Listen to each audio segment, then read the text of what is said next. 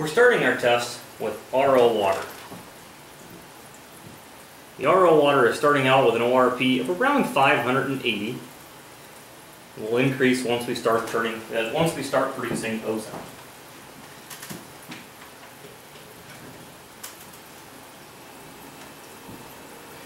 The ozone generator has now been turned on.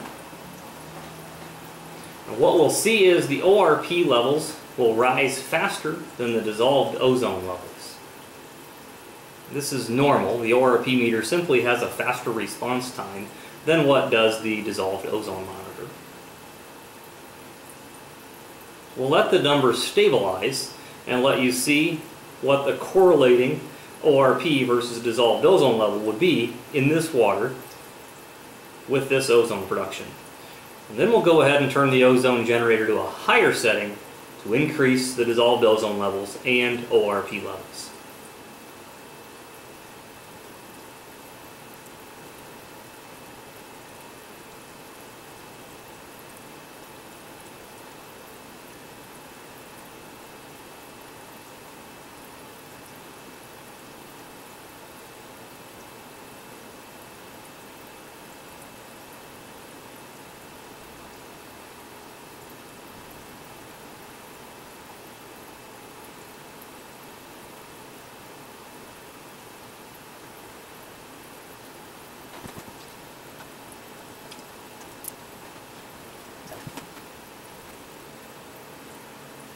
As you can see, the levels have stabilized on the ORP monitor at around 920. The dissolved ozone level looks like it's stabilized at around 0.25 part per million. We'll increase the setting on the ozone generator now to try a little bit higher dissolved ozone level in the water.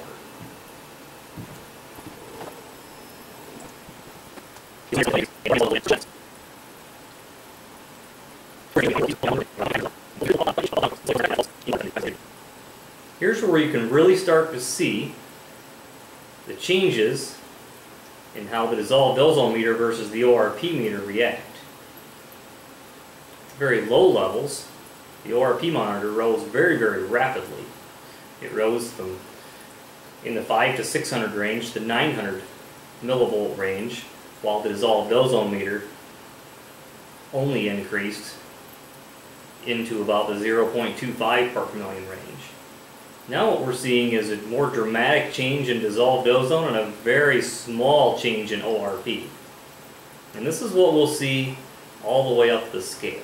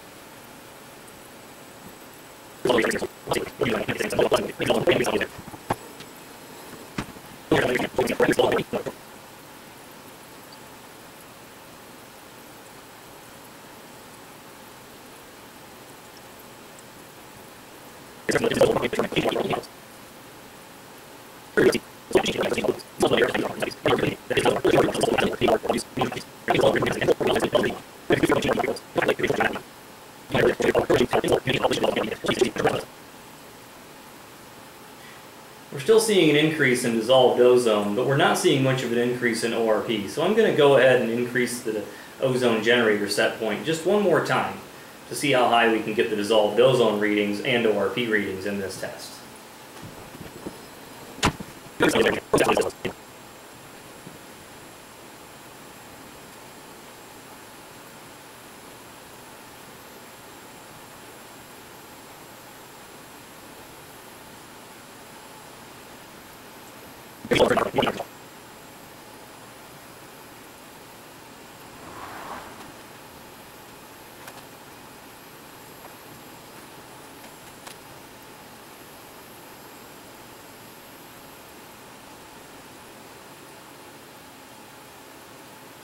The increase in dissolved ozone level has really slowed down now. I think we're getting to about the saturation point of ozone in water with our current setup. As you can see, we're nearing 6 parts per million of dissolved ozone in the water, while the ORP value still has not increased above 1,000 in this water. And once again, a reminder, this is RO water. Temperature of the water, as you can see, is 19.5 degrees Celsius. If we cooled the water, we could of course achieve higher dissolved ozone levels. But again, the temperature of the water isn't going to change the relationship between ORP and dissolved ozone. The purpose of this test is to illustrate the relationship between dissolved ozone and ORP. I think we finally found the point at which the dissolved ozone level will stop increasing. We found almost 6 parts per million in dissolved ozone, and our ORP value